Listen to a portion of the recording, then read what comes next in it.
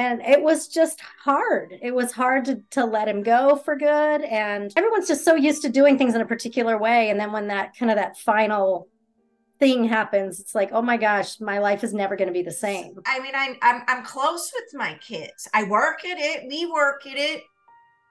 But it gets to be fun. You're making me cry. And Oh, stop I'm doing sorry. that.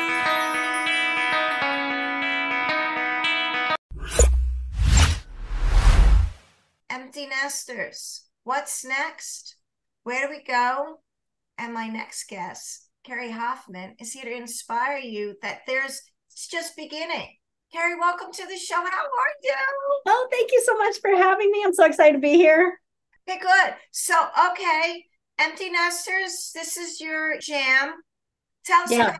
tell us about a little bit of you. And is it over once you drop the kids at college?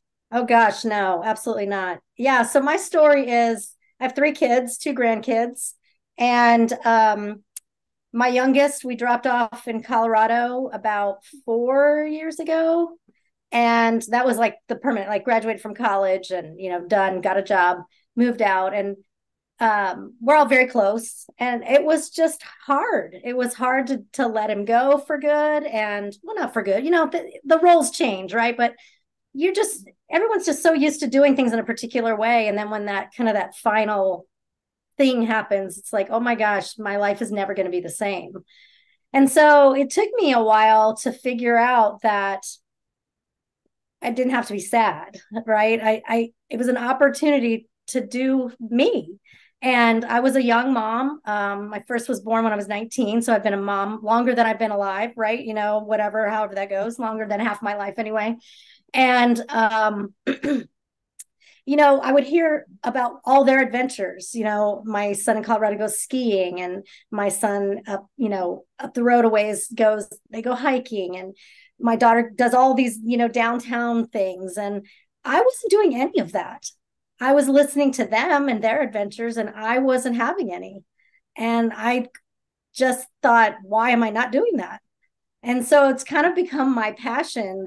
My purpose is to help people say, it's your turn. Your life is probably more than half over when the kids leave, and there's a lot of living left to do. And so I feel like we should not be afraid to do that.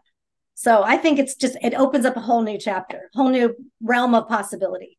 So, okay, I have one in now. He is in his third year, and my daughter's a junior. And I'm like holding on to everything. I can't even to what that looks like. Yeah. And yet this is what grounds me, is working with other entrepreneurs and bestsellers who have vision. Because I will be a mess, as someone that I will be a mess. So what does it look like, and what are five things that get people off the couch? I think what people struggle with, women especially struggle with at this point in our lives, is we don't even have the mental space to dream.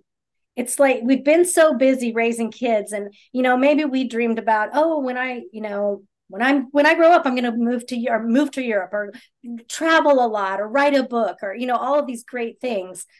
And then family, and it's great being a mom and having those responsibilities and doing all those wonderful things, but you kind of lose the dream a little bit. You forget about it. It gets put up on a shelf, it collects dust, all of those kinds of things. So I think the first thing people need to do is find the space to dream, find the space to think about what you really want. What do you want to do? And then, for a dream to become reality, you have to take action. You may have to make a plan, but you have to take some kind of action. So, I think if you're having trouble being sad, or getting off the couch or whatever, and it's just emptiness, sadness, and not something else, make a commitment to take one small step, even if it's just pick up the phone and call about an art class or something that you're dreaming of. Mel Robbins talks about the 5 4 3 2 1 method. It's like, say you're going to do something, count backwards from 5. When you get to 0, you get up and do it, or it's gone. And it like gives you kind of the snaps to kind of get up and start moving. But I would say, make a list. Make a list of all these things that you might want to do, and then maybe prioritize them. Make a plan. If you want to travel, figure out how much it's going to cost you, how long it's going to take you to save it, and plan it out. You can't just sit on the couch for the rest of your life and think that life is going to happen for you. You have to make it happen. So I want to rewind that a little bit. And I love the Mel Robbins because I didn't know that. okay.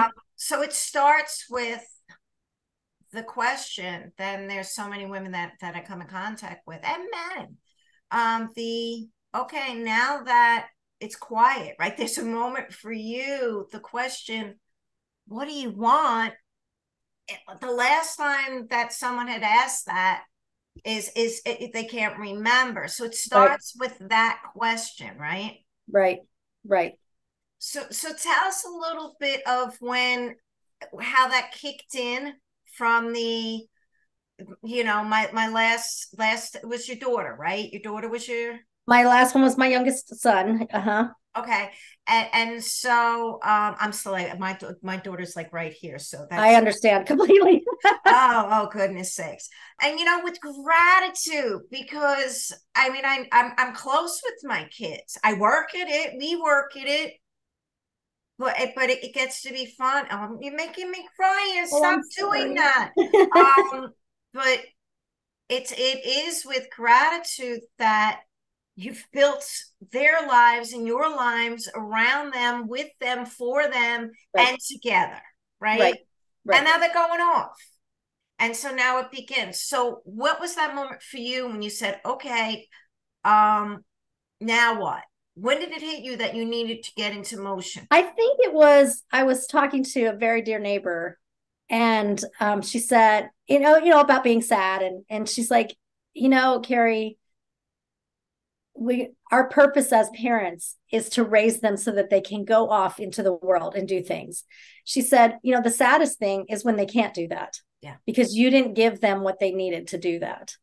And she said, you should, give yourself some pats on the back and some snaps, because you guys prepared them to go off and be successful human beings and adults and, all of those kinds of things. So, it was just kind of that kind of feeling like, change is hard. We've got these, neural pathways that we've built up as superhighways over time. And changing some of that is really hard work. It takes time. But I read an article, and it was shortly after that conversation, I read an article, and it was like the average lifespan of a woman in the United States is 79.1 years. So I'm 55. My life is way more than half over. I mean, wait. I'm pausing you there. I'm signing up for the 150 plan. I'm waiting for that next coming in. So we're clear. That's the path I'm on. So continue. Yeah, I hope to live beyond 79 years. My mother's 80. My mother-in-law is 90.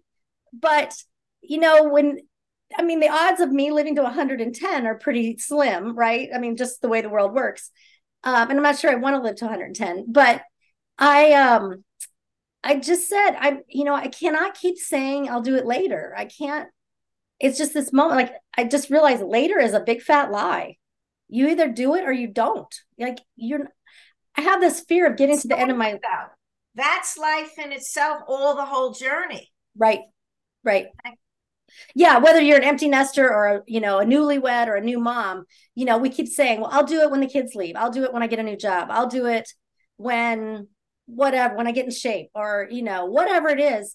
And that may never come. How many times do we hear these stories about somebody leaves the house in the morning and doesn't come home? And it's like, I don't want to get to the end of my life and say, man, I really wish I could do it over. Or I want to make my kids proud that I lived like Rose from the Titanic after the ship went down, and had all these adventures and wasn't afraid. Yeah.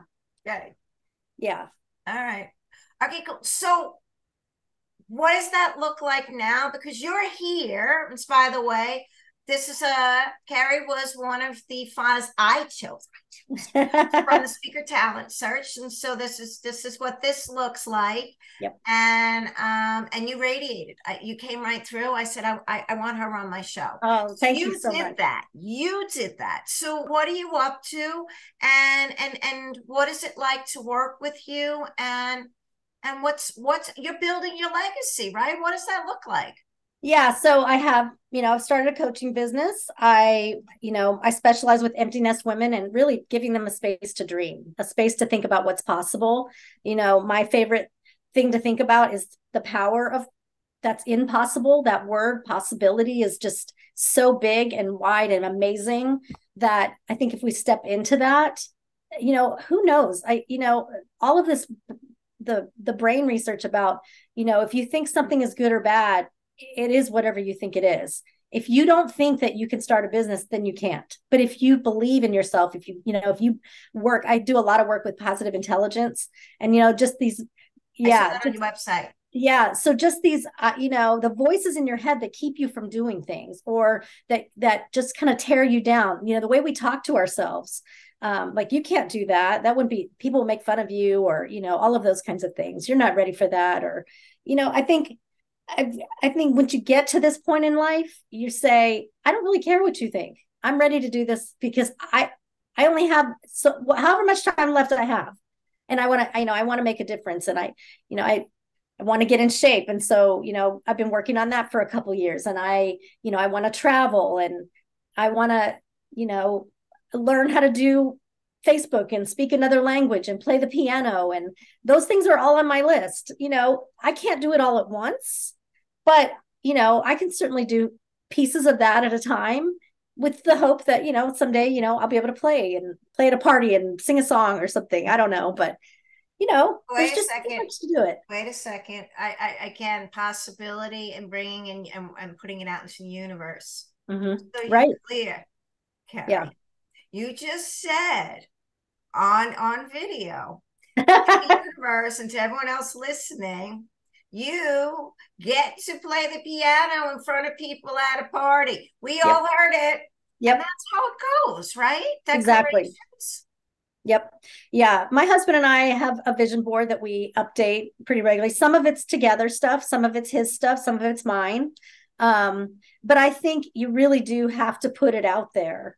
And once you put it out there, the intention's there. And that's not hippy dippy stuff. Like that's for real stuff. And I think if women can really think about what they want and how to get there, what's the big dream? What almost scares you?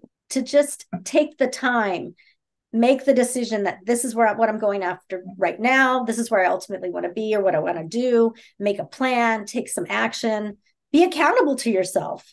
I think that's the beauty of having a coach is that they can help you learn how to do that. But, your sister can help you to do that too. It's just. And I love that. You're segueing into exactly where I'm going here is that the one piece I would say that don't do it alone. First of all, it's not fun.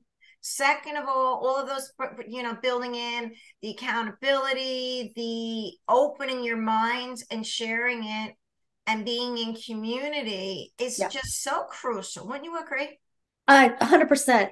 I see all these Facebook groups, and some of them are for people who are just super sad that their kids are gone, things are different, they don't know how to cope with that, and so they join these communities of kind of like-minded people, right? So I kind of feel like some of that is keeping you down, like you're in the swamp and you can't get out. But if you surround yourself with somebody else who wants to dream too and not get to the end of their life and say, I I did it all. I did everything I wanted to do. Those are the people that lift you up. Those are the people that motivate you, that inspire you, that carry you through to the dream, right? If you I really believe you need that kind of a support system, not people who are going to keep you where you are, but people who are going to get you where you want to be. That's a quote. That needs to be next on the book. I love that. All right. So I was on the website. There's a few ways that people can get in touch with you.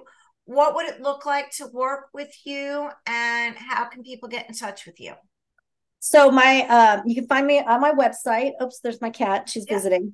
Her name is Dora. The Power in Possible. Dora the Explorer, right? That's her, exactly. Yes. The Power in Possible, not impossible. .com. Yeah. And difference. You can reach me at Carrie at thepowerinpossible.com. All right, good. So, and there's another thing too, because I just found out this before I go. Carrie's actually a new mom.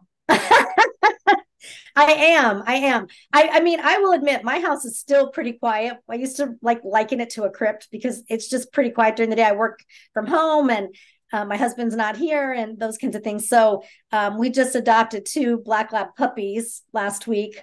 They are adorable and sweet and super smart. Their names are Laverne and Shirley. And yes, I'm dating myself, but it doesn't have to be lonely. I just, now I just have puppies. So I recommend that. Like whatever makes you happy, do it.